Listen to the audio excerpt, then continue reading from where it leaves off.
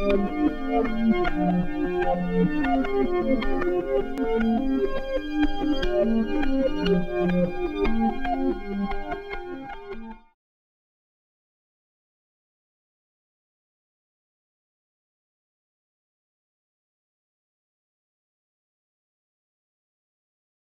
name is Rose. I'm the Associate Director of Partnerships here, and I'm really happy to partner with this organization, Be Social Change, for this event. They are actually a social impact community in New York City, empowering people from all sectors and industries to build purpose-driven careers, businesses, and lives. They provide year-round professional development classes, social entrepreneurship education, networking events, panel discussions, peer mentorship, and a bunch of other stuff that's really cool. And the mission is to build social sector capacity by making professional development affordable and accessible to all. Kind of sounds like a similar thing to what BRIC does. So for those of you guys who are just at BRIC for the first time, BRIC is the leading presenter of free or low-cost cultural programming in Brooklyn, and one of the leading in New York. So thank you guys for joining us here. You may know us by Celebrate Brooklyn. We have BRIC TV Studios. We have Brooklyn Free Speech. We have a contemporary art practice right here, the spinning wheel, and a lot of other cool stuff. And Marcos, thank you so much for being with us today. He is kind of inspiration. I was reading your bio, and one of the things that you say is that you led a double life, which is a little bit, I was like, what are you talking about? But he's been a nonprofit innovator as a research officer for the American Psychological Association, a tech strategist and leadership researcher of Girl Scouts of the USA. He's done, as well as VP of programs at the White House Project, designing leadership development programs to increase the number of women elected into office. Tell me that isn't cool. Give him a round of applause, please. And he's also the co-founder and executive director of Be Social Change. And Leslie, you're going to find out a lot more about her tonight, so I won't say too much, but she is our illustrious leader here at BRIC. And to give you a little flavor of what BRIC is about really quick, I'm going to show you guys some things, and then we'll delve right in with Marcos.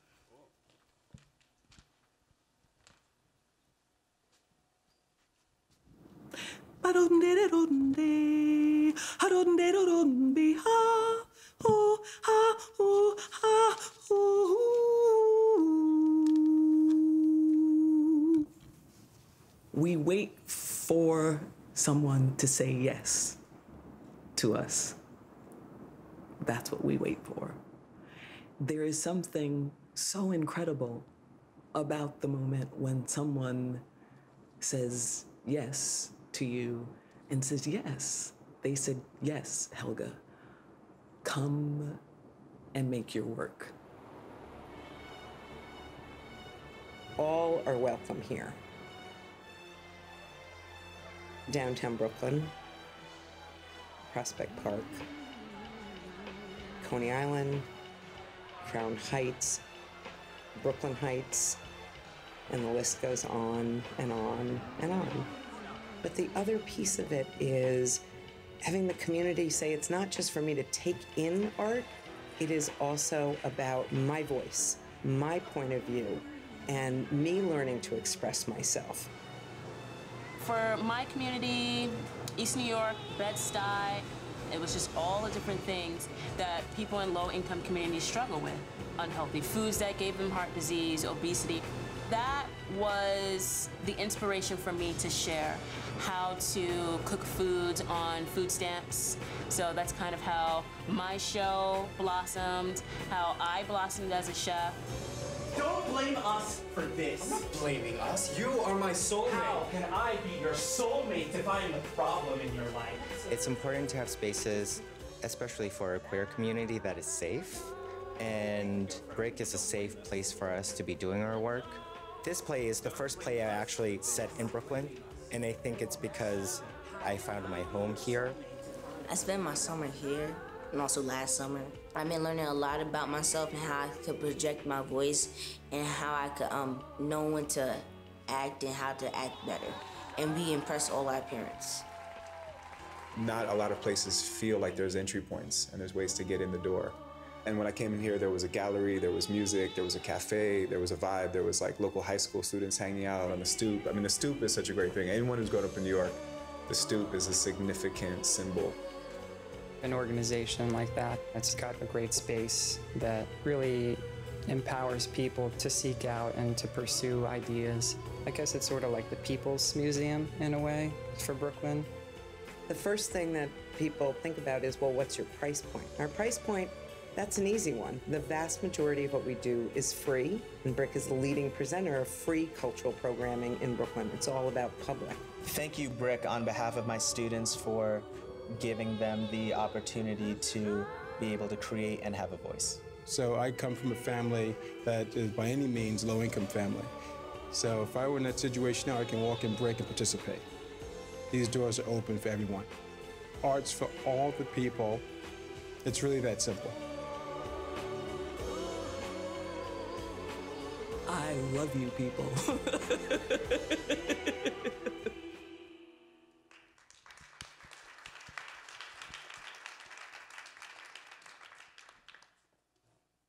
We set to go? We're set to go. Well, welcome everybody. Thank you all for coming. How many of you, is this your first Be Social Change event? Great. And how many of you, is this your first time here at BRIC? Okay, good. So got some new people in here. So thank you, Rose, for the great introduction and helping to make this happen. Wanted to thank Jamie, who's our program partnerships manager at Be Social Change. This also wouldn't have happened without her, as well as our thanks to our volunteers.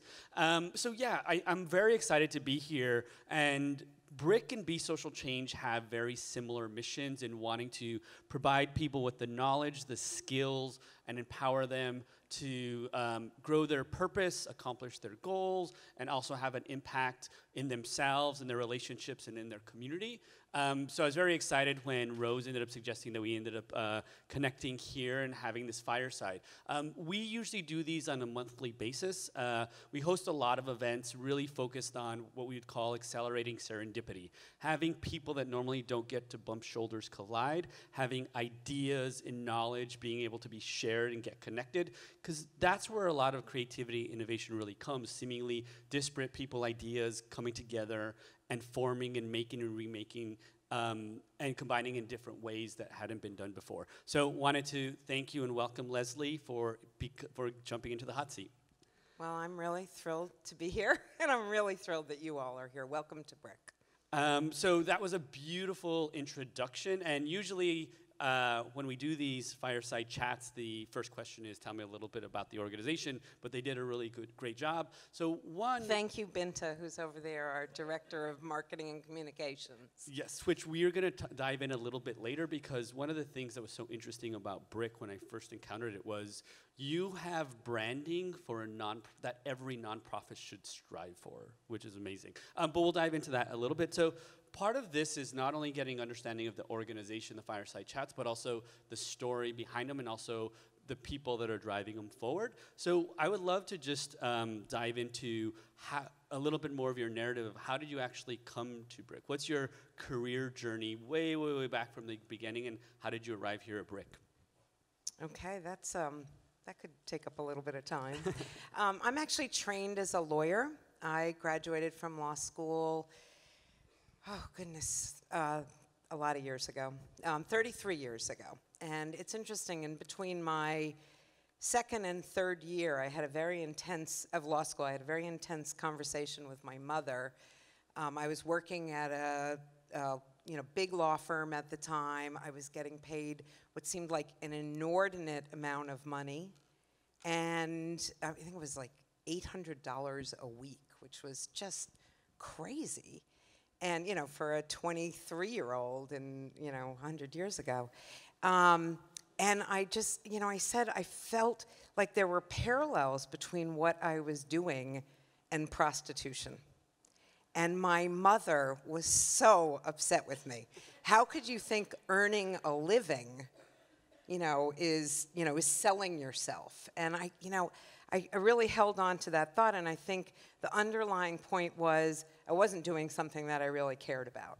And I think that was my very inarticulate 23-year-old way of saying that. You know, it didn't feel meaningful to me. And I had lots of attempts to kind of break free from the path. One of them was deciding to take my third year of law school off and going to work for a nonprofit in DC was the plan. My parents, who are immigrants, my mother's a Holocaust survivor, both my parents were born in Germany. They had a really hard time when they came to this country.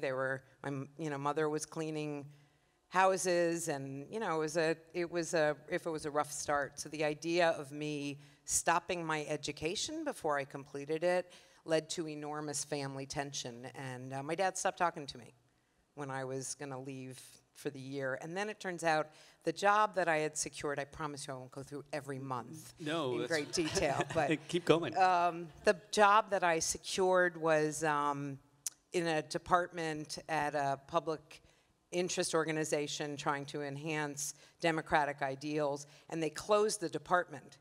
And I used that moment when they said, but maybe we can find you another place. I said, oh, never mind, I'm gonna go back to law school, because I was really, really torn. So I graduated law school, and I ended up in another big law firm. And I tried to do pro bono work, tried to mix things up, but mostly I was dealing with financial derivatives and litigation that I didn't care about. And I kept, feeling the call. And I had a long conversation with the Ford Foundation, and that went on forever and ever. And I eventually pulled out of it. But I went to a little law firm that was representing inner city hospitals, trying to get access to the capital market. And finally, I made my first step to doing something really meaningfully. I was trying to bring updated, I was part of a team trying to bring updated medical facilities to the South Bronx and to Jamaica, Queens. But eventually that became, not as engaging as it should be. And when my first daughter was born, I decided I would step back. I was lucky enough to get a gig teaching for a few years. But then I panicked again after a few years. There was a depression in the economy in New York in the early 90s. And I went back to my law firm and worked for about 7 or 8 years, became a partner in the law firm. And then two things happened. One, I got very sick and thankfully recovered, but was really facing issues that I'd never faced before. And two, my nice little cool boutique law firm that was socially conscious merged into a big LA firm, and I found myself as a partner at a big LA firm, and it was a big existential crisis all over again. So I started looking, and the way I started looking was to try to figure out what of my experience really added up to anything that would be useful on the non-practicing law side. And I had breakfast with somebody who had children the same age as my oldest daughter, and she said, oh, you'd be perfect for BRIC. And like so many people, and it was great to hear you say that about our branding and how important that was, I did what so many people did, and I said, I have no idea what that is. What's a BRIC? This was 2004. And she explained to me a little bit about what BRIC did. It seemed very kind of diffuse to me. But 3 days after that conversation, the executive director from BRIC, the then executive director, just quit, left. And all of a sudden, they had a need for somebody who had a skill set similar to mine. BRIC was in the midst of trying to develop this former vaudeville house and movie palace into an art center. This was 2004. The building didn't look like this. And I stepped in as somebody who had worked on trying to get new hospital facilities in the South Bronx and new trains and on the Amtrak lines, as somebody who could advance a capital project. And that's how I first got involved here. Sorry for that long-winded answer. No, it was a great answer. And part of, I actually appreciate you that longer answer, because I've definitely had people up here and it's too short. But the reason why I think that's such an important part, especially to start this conversation, is so many people that come to Be Social Change are looking for that meaning and are looking for that purpose. And I think it's really important to recognize that it's a longer journey, and it often takes lots of twists and turns, and then you don't know when an opportunity arises, and you get to you have to seize it. So when that actually opened up, what was your process of, was it a very easy decision, this is what I'm gonna do, or did it take a while for you to actually make that transition? Well, I was originally brought in as a consultant to BRIC, and I was working through my law firm, and I had a lot to negotiate. I had 2 children, I had financial obligations, I had a partnership with my spouse, you know, who was counting on me to contribute certain amounts to the relationship and the well-being of the family. And it was so, we were sort of classic Brooklyn commuters, you know. We lived in one neighborhood and we commuted to Midtown every day. So it was, I was lucky in that I had a little bit of a runway before we got to the point, you know, I was trying to advance the capital project. BRIC did not have anybody sitting in the ED chair, the executive director chair at the time. And it came to a point about 6 months later, 5-6 months later, that BRIC realized it really needed somebody to serve as its executive director. And I had fallen in love with the organization, and we'd gotten our minds wrapped around working in this community, living in this community, and earning less. And then, so obviously, there's been a transformation over the past close to decade or so.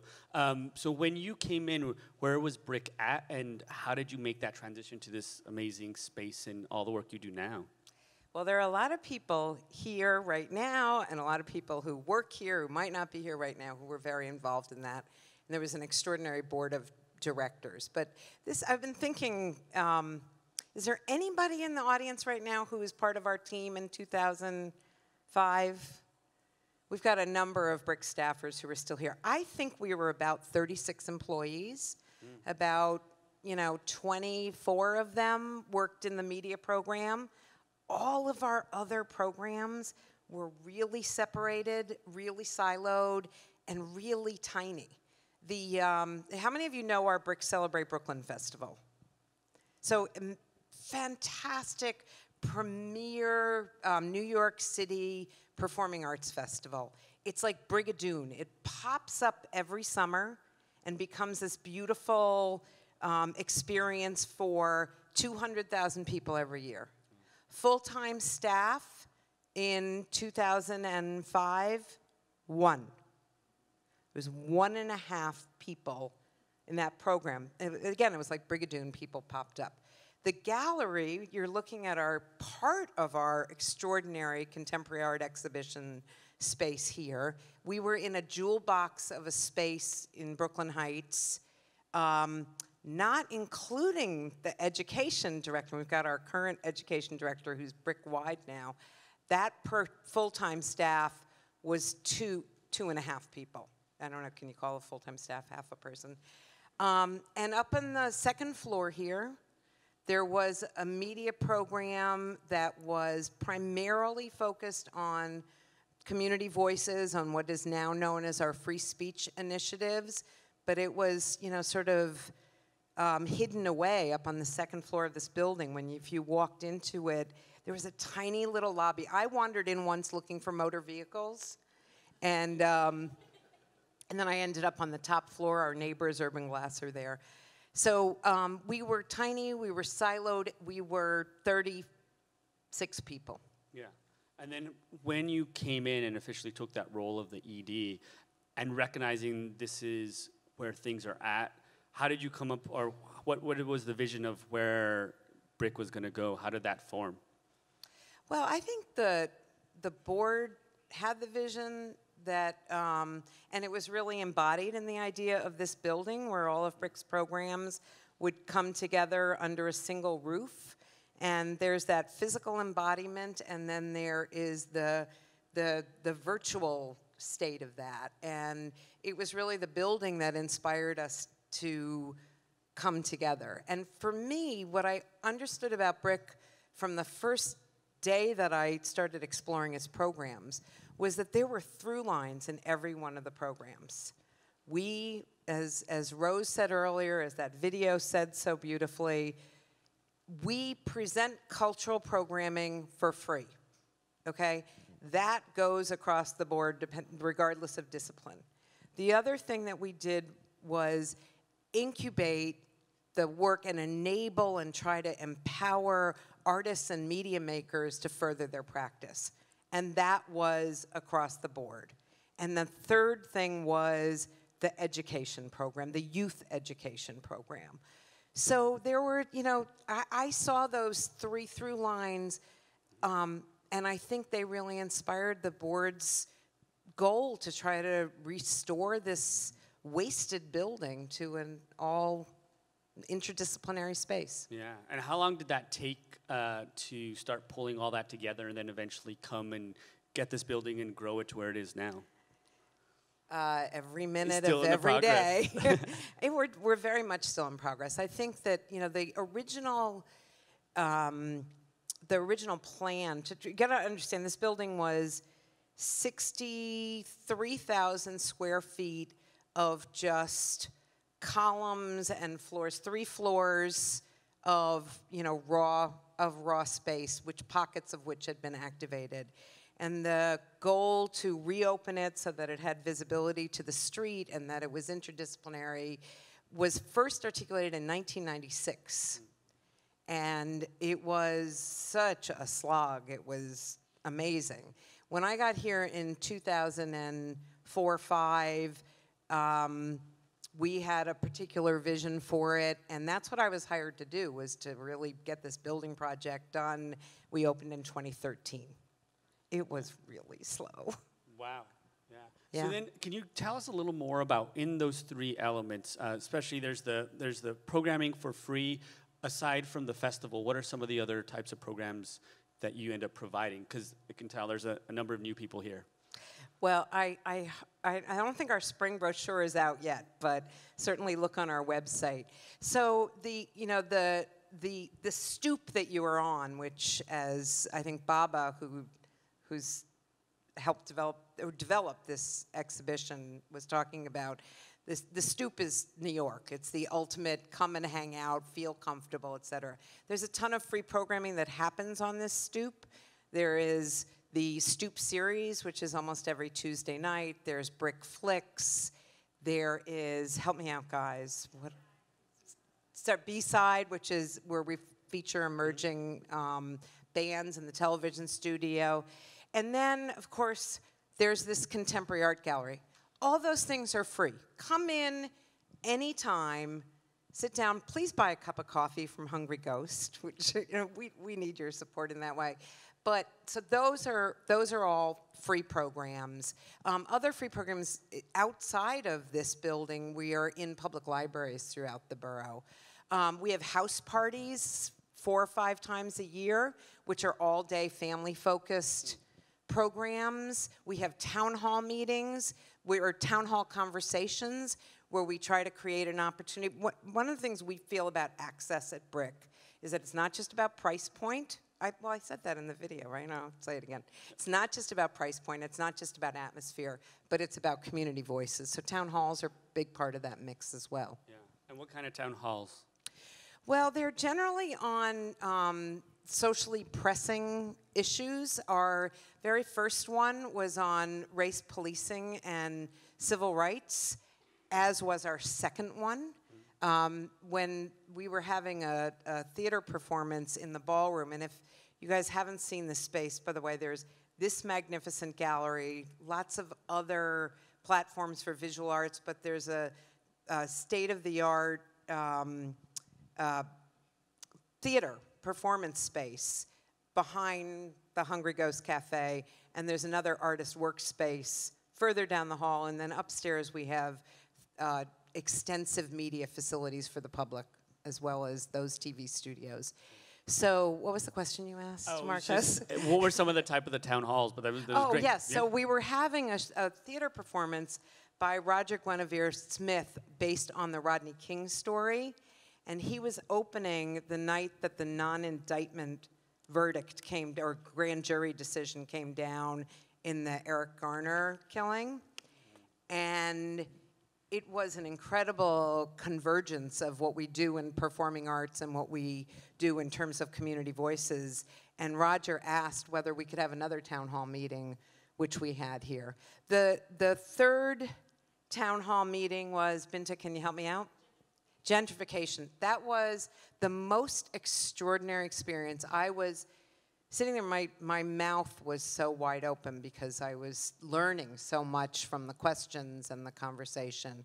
We've also talked about youth voices. We have talked about climate change and how it affects our local community. And our upcoming one is on criminal justice reform. Great. And then I want to ask a little bit about the artistic piece and empowering artists, but what also in terms of the programming? I know that once you end up taking one of the BRIC brochures, you're going to see they offer tons of stuff. It's tons of educational content. Sprawling is a word we sometimes use. And as a result, what's the type of workshops that you end up doing? Many of them free, some of them low cost and paid. But what are some of the type of workshops? On the media side? Yeah.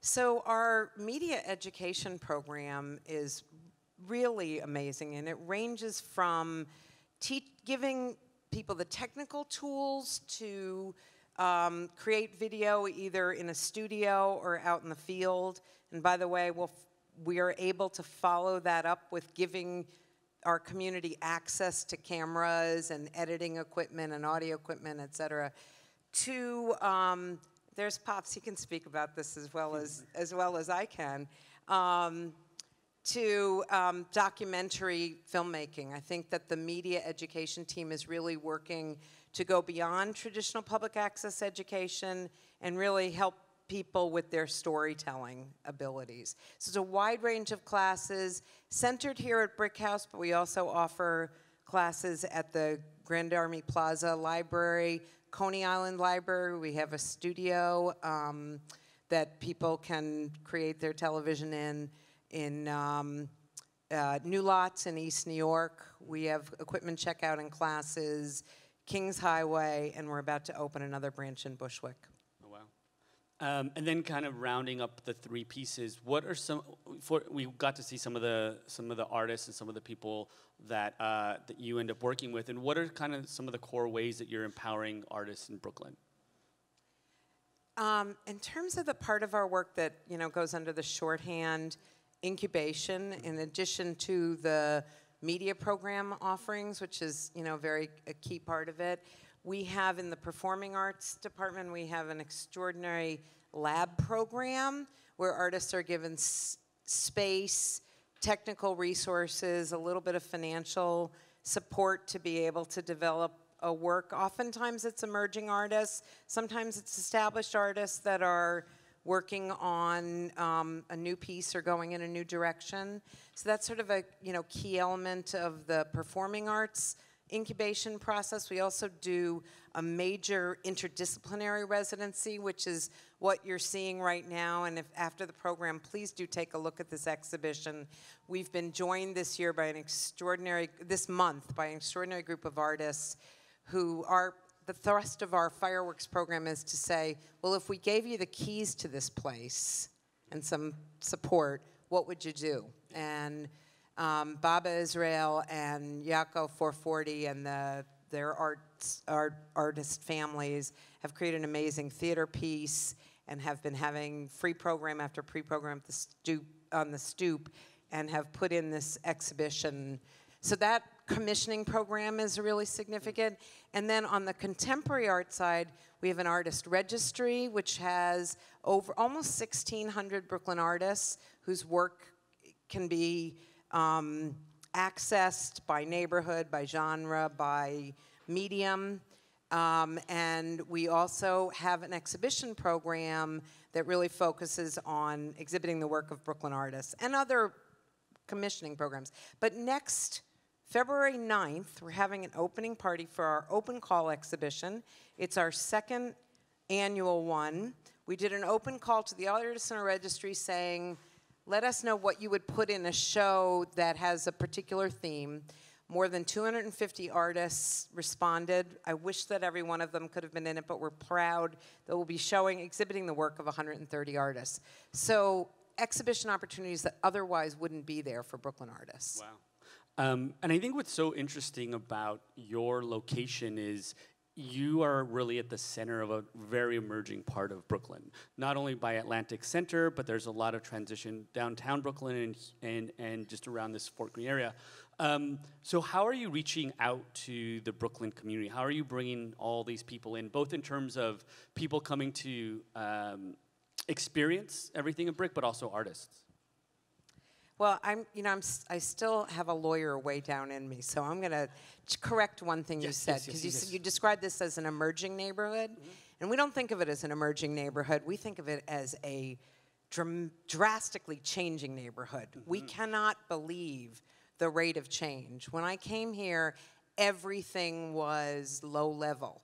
And the building on the corner here, they started raising brownstones, and all of a sudden there was a 40-some-odd story building, maybe it's 30-some-odd stories, and it just looked like a sore thumb. And now it looks like the norm. So one of the things that we feel very strongly about is that we have the opportunity, by having this great space and by having the focus that we do, of serving as a bulwark against displacement. And we're trying to be really mindful about how we go about that. We're actually in the middle of a community engagement plan to figure out how we can best continue to connect with the communities that have been here for a really long time, who are being displaced, but are not being, they're still here, and they still need a place to go. Yeah. And they still need to feel like the arts organizations in the neighborhood are serving them. So, I think there's a lot more to come on that front, but I think that we're focusing on partnerships. Rose does an amazing job with our local partnerships, and we're really trying to expand that work. We had a Brooklyn-based choreographer who didn't have the opportunity to have a Brooklyn season, even though he's a world-renowned choreographer, Ronald K. Brown, Evidence, a dance company. And we connected with a lot of dance schools in the area and asked them to come and bring their students. That's the type of work that we're doing to try to connect with the community. Plus, I should say that BRIC TV, if you haven't watched it yet, and if you're a Cablevision person, it's channel 70. If you're a Time Warner cable person, it's channel 756. It's somewhere in the 40s on Verizon. And we're on the web we have a YouTube channel. We are posting approximately 100 videos a month that are all about Brooklyn. And the town hall program is actually part of the BRIC TV initiative. And I think keeping an eye focused on the people that make Brooklyn what it is, have always made Brooklyn what it is a key part, one of our secret weapons. Yeah.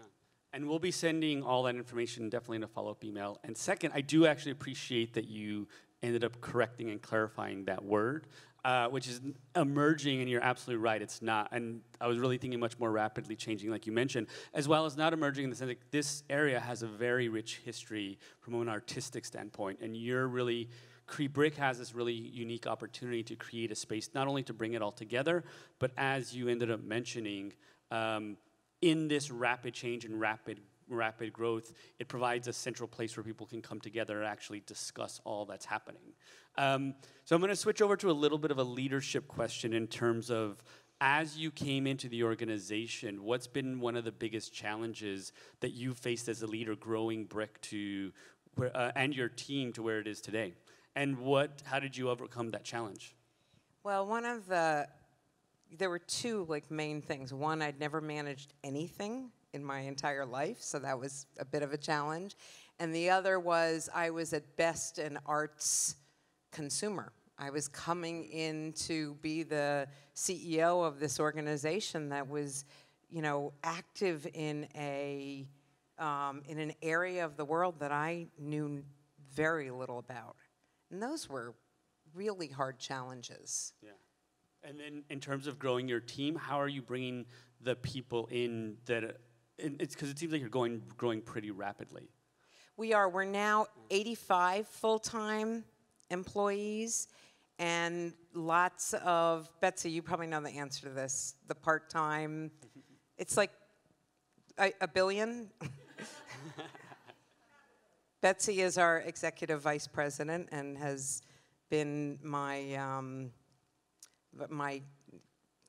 key partner since mid-2007, Betsy Smullian. So it has been really rapid, I think, and we were separated for a long time.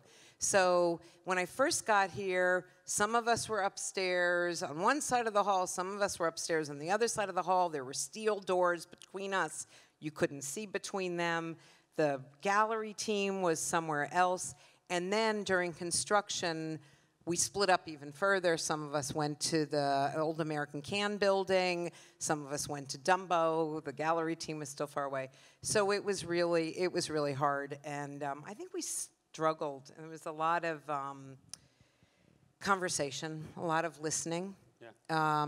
We were also, there was actually a lot of tension at BRIC amongst the staff. I think there was a lot of distrust, and there wasn't good communication. So I think for those of you who are thinking about careers in management or have careers in management, for those of you who are thinking about going to mission-based work, I think the key thing you can do is really have your ears wide open and really talk to as many people as you possibly can, listen, and try to stitch things together in a way that makes some sense. We try to do, at this point, since we've been in this building, Betsy and I were just talking about this, we try to have weekly staff meetings. We try to talk across departments so that people know what's happening in the building. It's so easy. We're all so busy in our lives that it is incredibly easy to just have tunnel vision. This is what I do. It's going to take me all day to do it. And, but then when you start hearing about what other people are doing, and I think, Marcos, you said this before, it's about making connections across groups. So these regular staff gatherings, lunches, occasional happy hours, being in the same space is really important. Yeah, absolutely. And we just gave an internal training for a nonprofit yesterday with a real focus, a lot of it management, real focus on essentially organizations are vehicles for human collaboration. And that collaboration needs to be managed, but at the heart, it's just all about relationships. And oftentimes, as you mentioned, we tend to focus on the work, and the what, and not necessarily the who. And we're starting to see, and a lot of organizations are starting to see that when you focus on the who, there's better outcomes that come about from it. But it's hard to always think about that when there's so much of the what to do. So where are you looking and I didn't realize that this just opened up in 2013 until recently. So where are you seeing BRIC 5 years from now, and where do you see yourselves growing, both in terms of programming and offerings, and then just within the community? Well, I think, again, the BRIC board has been a good guidepost for us, and we're very fortunate. Not all organizations have great boards, but they've been very clear with us that because we're so sprawling, being really clear about our artistic identity is something we need to grapple with. And so we started a process last spring of really thinking about our programming, really taking that part that I said, we're the leading presenter of free cultural programming in Brooklyn. Our audiences are intended to broadly reflect the demographics of New York City. So, unpack that. What does that really mean? So in a few weeks, we're going to present a programming plan. I think what you'll see here is a lot more cohesion in how we are able to describe what it is that we're doing. You know, for those of you who have been to the BRIC Celebrate Brooklyn Festival, you know that it's really known for music programming. Creating our identity as a music presenter at BRIC House will help a lot. The head of that program, and I don't know if Jack is here. Hi you guys. But you know, Jack and Diane, who are in our performing arts team, and another gentleman developed a concept for a BRIC Jazz Fest, which we had, you know, concentrated 5 great days of intensive jazz here. So what I think you'll see more and more of is the ability to say, oh, yeah, that makes sense. Of course that's going to be at BRIC House, because you'll know who we are. And then the other piece is the community engagement piece. And the other thing we have to struggle with as a nonprofit, the free is a really lousy business model. I'm going to pass the hat at the end of this conversation.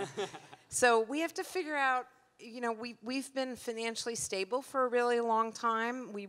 We ran in the black every year until 2000. We actually still are running in the black, but there are certain areas of our operations that are losing money, and that are in deficit. I shouldn't say they're losing money. We're not really trying to make money.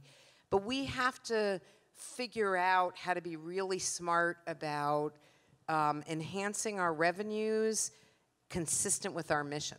And we're still working on that. Wheels are still turning, right, guys? Yeah, that's always that hard thing, especially as there's so many programs and opportunities that you provide. It reminds me of a previous fireside chat that we did was Nancy Lublin, who founded Dress for Success and CEO of DoSomething.org and now Crisis Text Line. And they went through this very interesting period where they decided to cut 50% of their programming.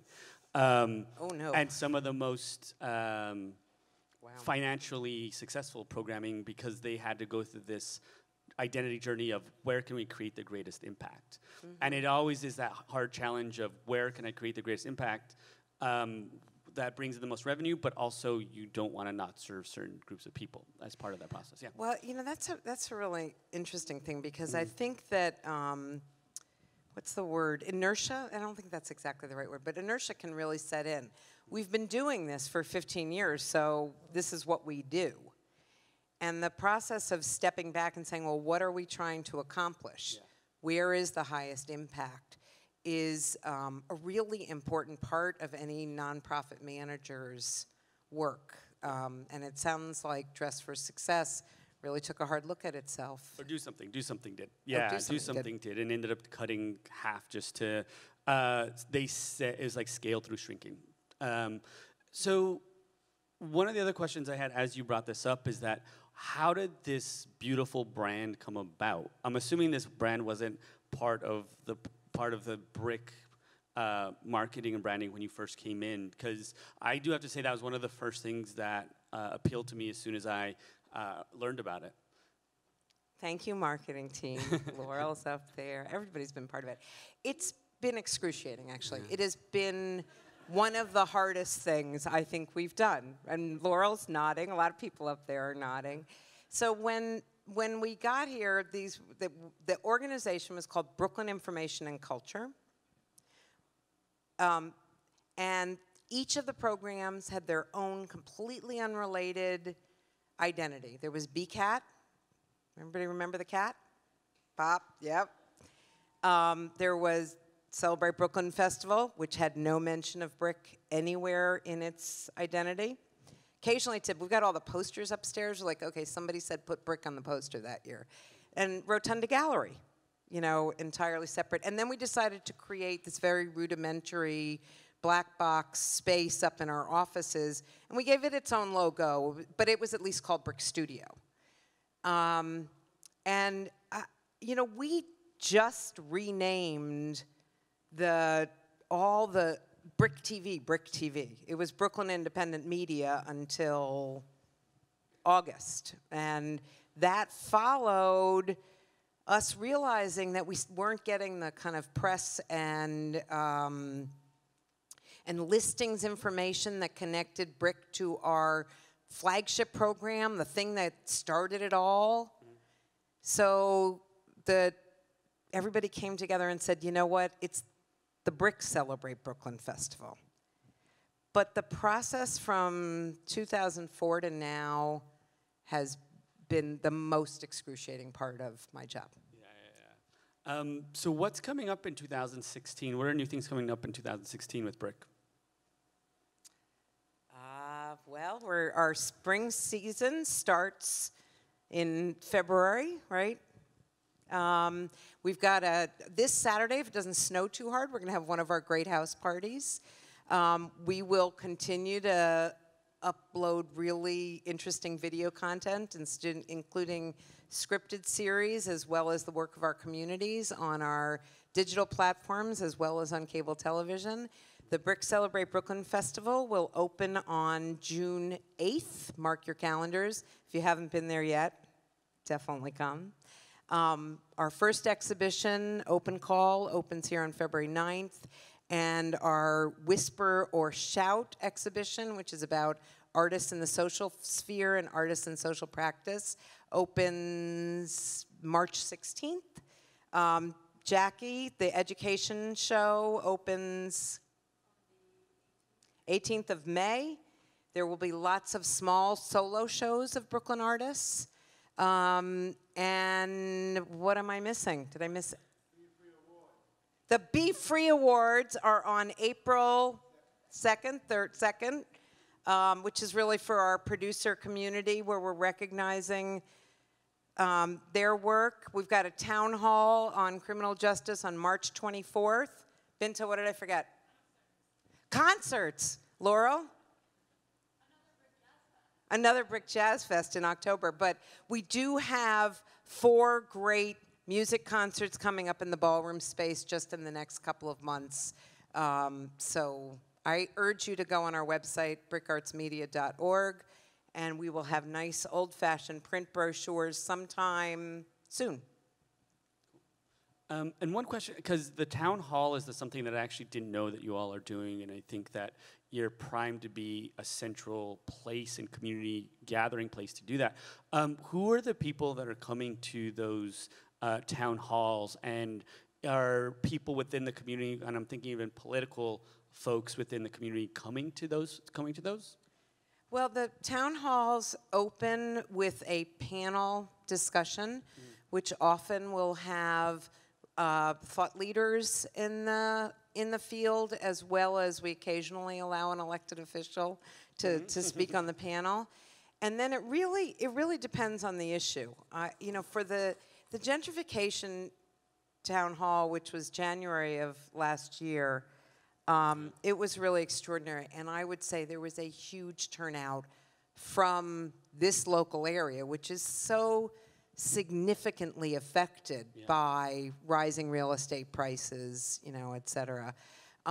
With the Youth Voices Town Hall, we had, you know, lots of partnerships with high schools, and there were a lot of young people there. It really depends on the topic.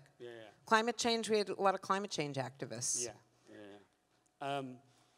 Just a little bit more personal question. Who are some of the people within your career that you feel have inspired, have influenced you in terms of where you've taken the direction of BRIC? Or your career in general? Yeah, I mean, I think I have to start, and I know this sounds really, I don't know if sycophantic is the right word, but it's actually really true. When I got to BRIC, I had never worked with people who were really passionate about what they did. The people in my law firm were really smart. They were incredible negotiators. They were, you know, I learned a tremendous amount from them.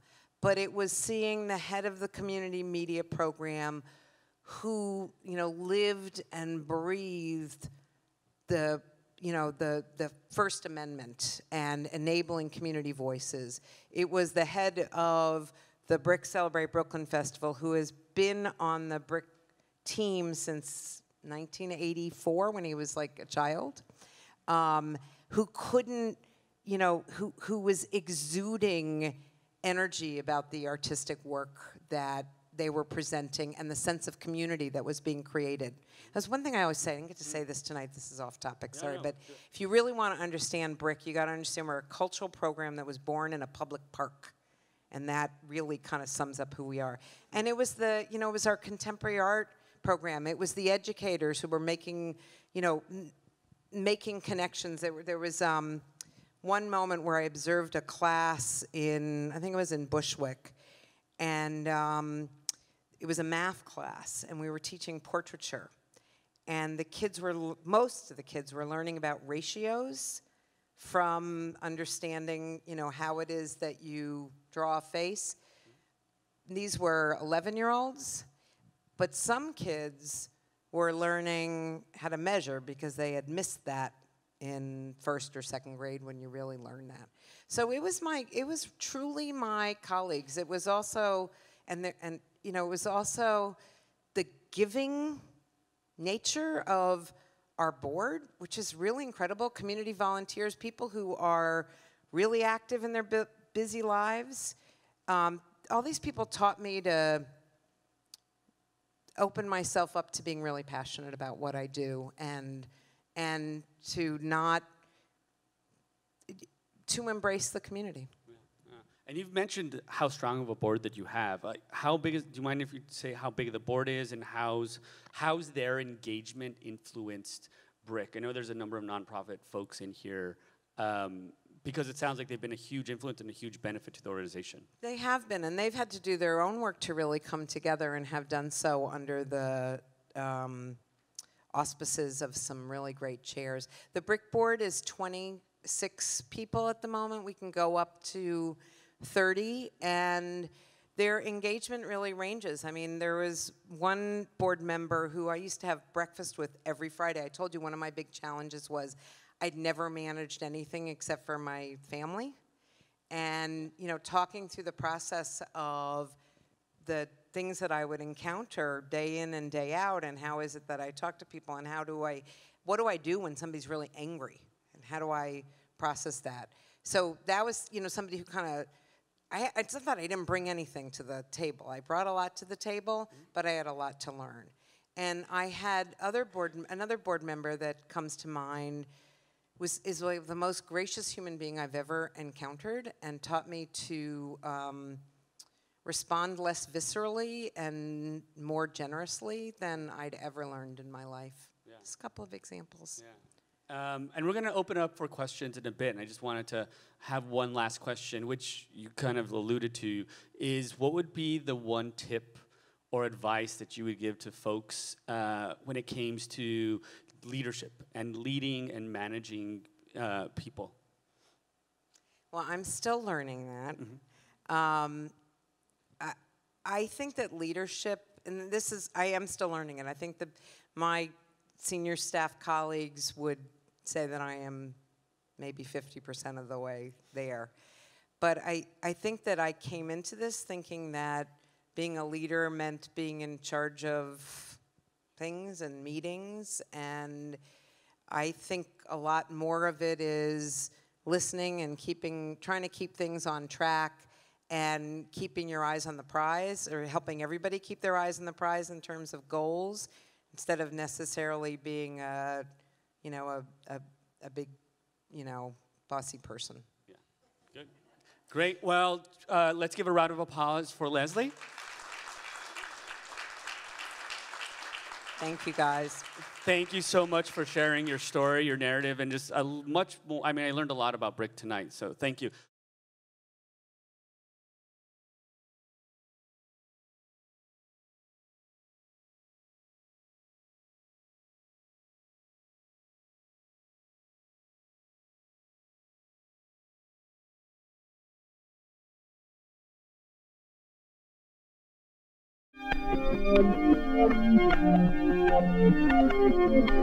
Thank you.